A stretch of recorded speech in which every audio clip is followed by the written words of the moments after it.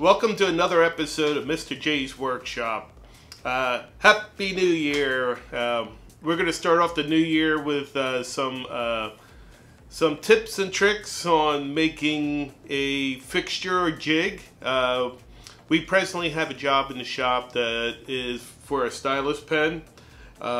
Basically, these pens are used with your iPads or iPhones or your laptops as basically able to do either graphic designs or just typing.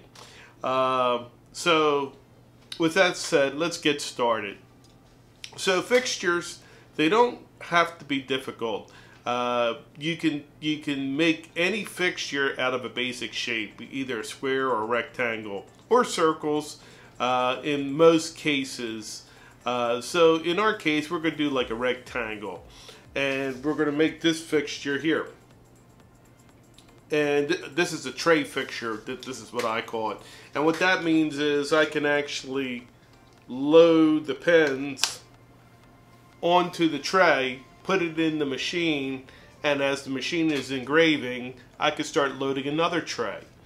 And when that tray is done, as I take the tray out of the machine, I can load a fresh tray in there, bring the other tray to the table, start cleaning them and packing them up.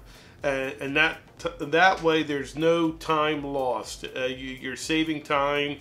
While the machine's engraving, you're doing something else to get the job done. This is very productive in the laser world.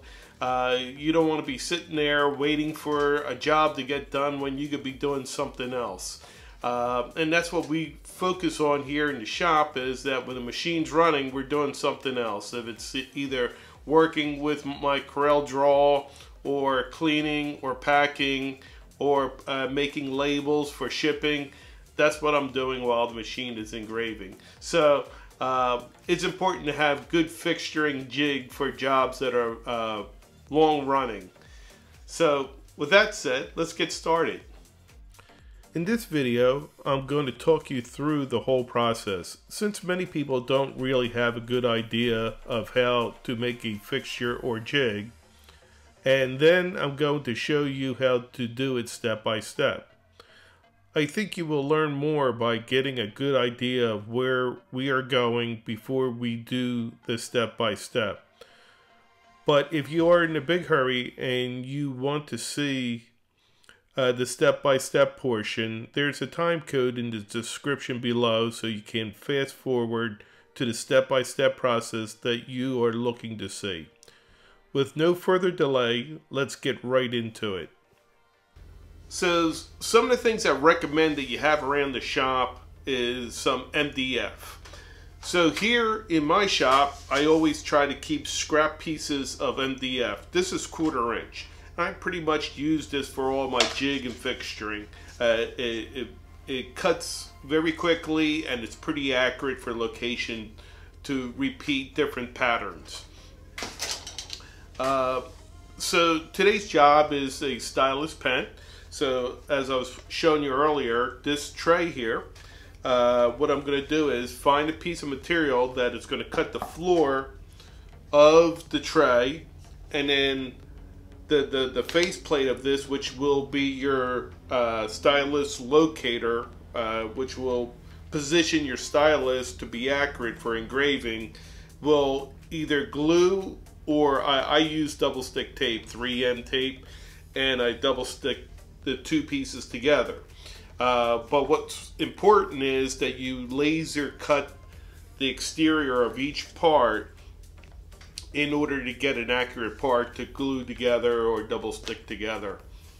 Now that I have my two pieces glued together, the back side, which is the floor of my tray, and the locating side, either glued or double stick together, I can move on to the next step. So what I do now is I go to my CorelDRAW, and this is a secret. I use print preview and print merge to make my jig or fixture. Don't tell anybody. So what I do first is I don't draw all these rectangles. I don't draw them. all of them. I just draw one. All right. So what we're going to do is, for this job, it's just one rectangle. We're going to draw. It's going to be 6 9/16 wide by 0.340 tall. So we're just going to draw one rectangle in CorelDRAW. Okay, now that we have that rectangle, the page size has to be adjusted in order to give us the spacings in between all the locators. Okay, and the page size here is going to be 7 5/16, and it's going to be 0.810 tall. So now I'm going to go into Print Preview. I'm going to go to my settings, and under size of the work, I'm going to make it 7 5/16 long by 10 inches tall. That's actually my work area. All right. Once I have the work area, I go back to Print Preview, and I just mark how many places I want laser cut, which is 12, and that's all I have to do. Send it over to the machine, and the machine cuts it out. All right.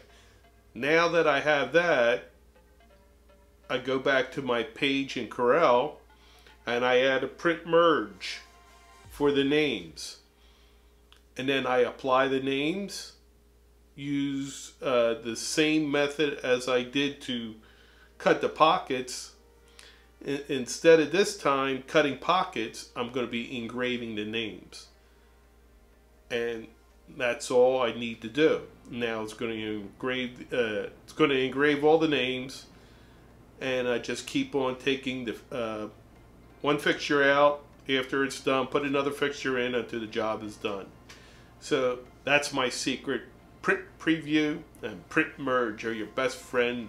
Let's get started. So we're going to set our page size now to 6 9/16, 6.562, and the height is going to be 0.340. We're going to click on our rectangle tool, double click, click off the page, and now we can set our page size to 7 5/16. That's 7.312, and the height is going to be 0.810, and this will give us the spacings we'll need for our rectangles for the fixture. So that looks pretty good there. The next step is go to the Print Preview, and now that we're in Print Preview, we're going to adjust the page size to the fixture size. So settings, general, go under our fusion, settings under fusion. We're going to click center engraving. Now we're going to adjust our page size, which is going to be 7 5/16, 7.312. The height of the fixture is going to be 10 inches, 10.00. We're going to do vectoring. Our speed is going to be 4. Our power setting is going to be 100%, and our frequency is going to be 20. Now we can hit OK. Everything looks good. Hit OK again. And now we're going to put our amount of rectangles we're going to vector on this page. So we're going to select 12 rectangles. Now we got our rectangles. It looks good here. And all we have to do is say print, send it over the machine, and now we can start vectoring the rectangles for our pen location. Now moving on to the engraving. Go to File, Print Merge, and Create. First thing we're going to do is add a column, and we're going to call this Name.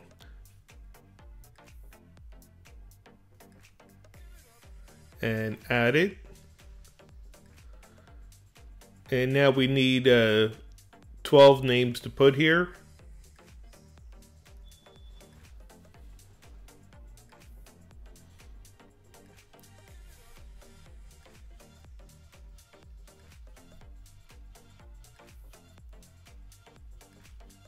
and say finish.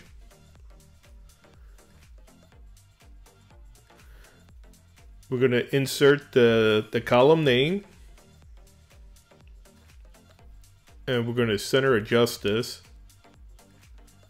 and then we'll hit P on our keyboard to center it. I'm going to nudge it over to the left just for a preference where I want the name location to be.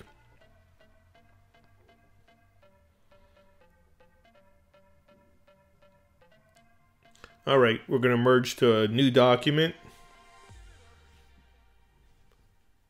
Now all our names are here on this document. I could close that merge box and go to File, Print Preview.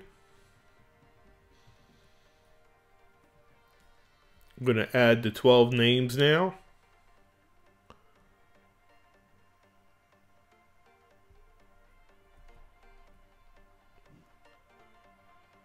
That's 12. Alright, we're going to go to Settings, General. Under the Fusion settings, make sure our fixture size is correct. We're going to be doing rastering, 600 dpi, 100% power, 50% feed. And we're center engraving. So now we're going to adjust for the fixture size, which is going to be 7 and 5/16, 7.312, and 10 inches. All right, we're going to say OK. OK. And all we have to do now is say File, Print, and start engraving this job. Well, I hope you found this helpful or educational. If so, give us a like. It was a fun project. If you want more information about this particular stylus, fixture, or jig, I'll leave some information below. With that said, I hope you have a better year. I'm looking forward to the new year and putting out some more educational tips for you guys. With that said, have a great day and Happy New Year.